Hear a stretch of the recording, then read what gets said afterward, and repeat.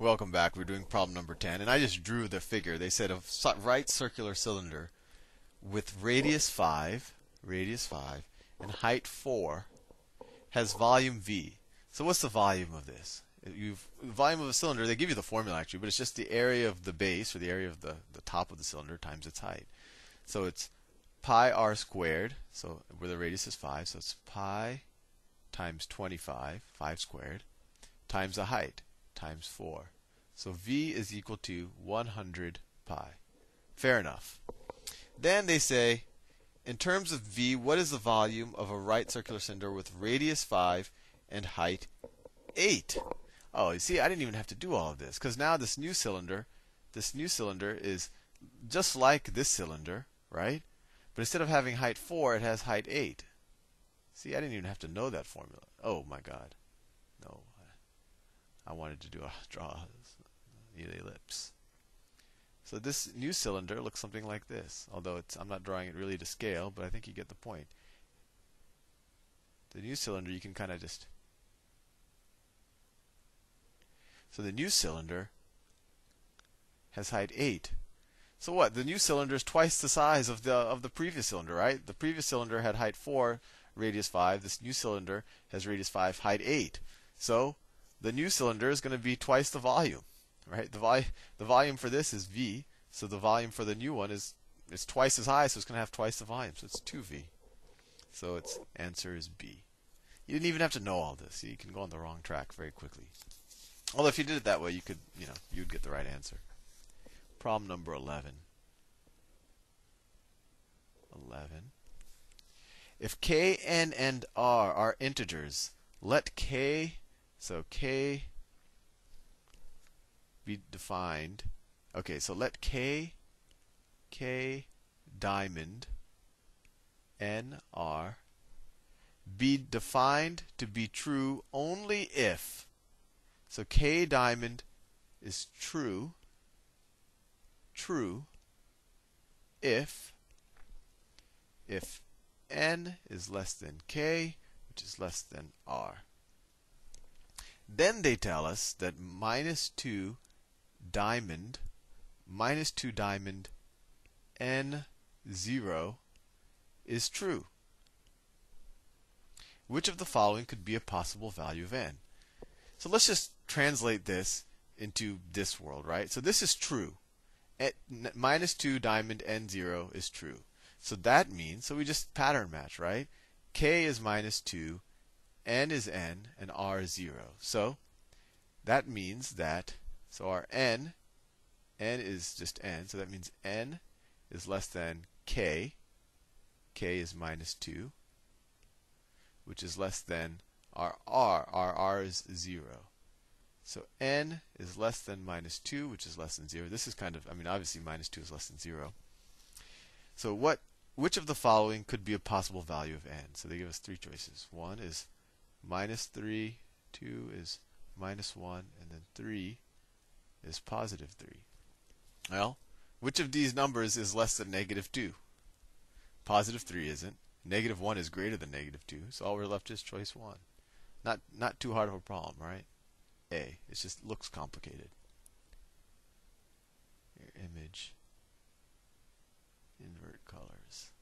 Problem 12.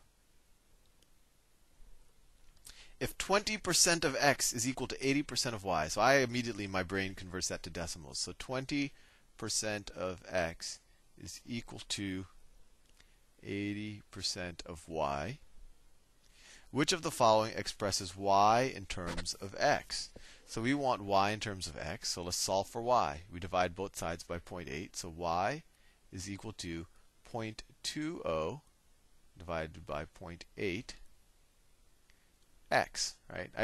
I switched them around too, right? I switched the two sides, but I divided both sides by 0.8. That's all I did.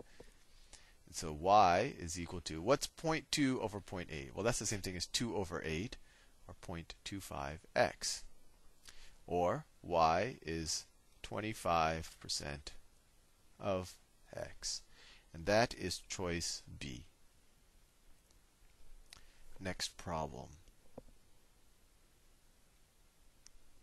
It's a very cold day today. My feet are cold. I should go do run a hill or something. All right, problem number 13.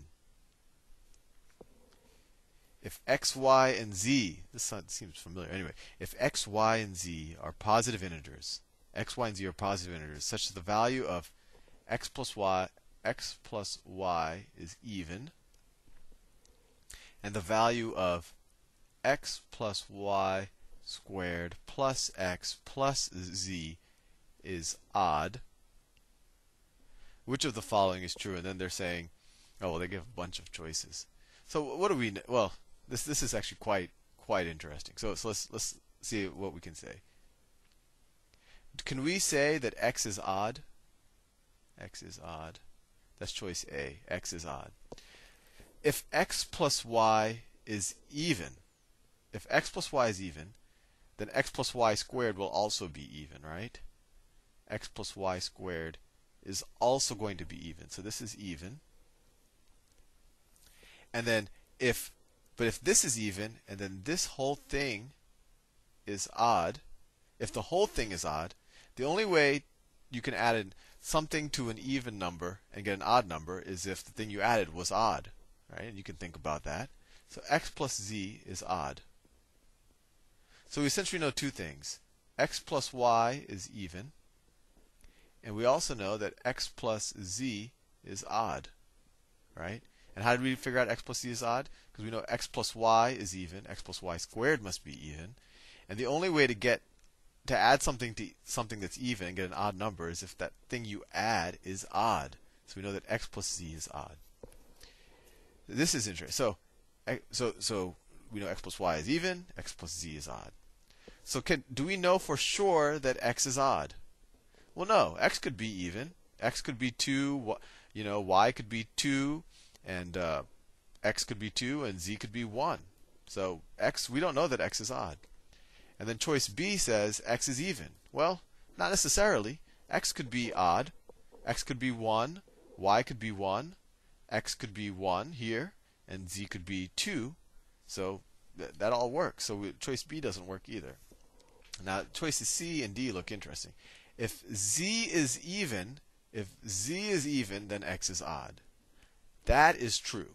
Because if we add these two numbers and we get an odd number, and we know that z is even, if this number is even, then this number has to be odd. And you can try it out with numbers if you don't believe me.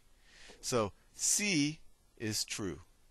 And we could go through the other ones, but you only have to pick one. So C is definitely true. If z is even, then x is definitely odd. Because the only way to add something to an even number and get an odd number is if you add it to an odd number.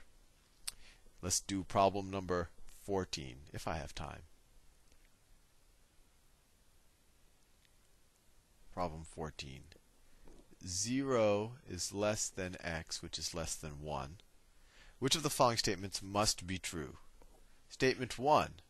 Statement 1 is x squared is greater than x cubed. Statement 2 is x is greater than x over 2. And statement 3 says that x is greater than x to the third.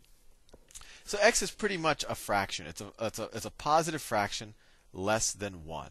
And you know what? Let's just try out a number. Let's just try out x is equal to 1/2.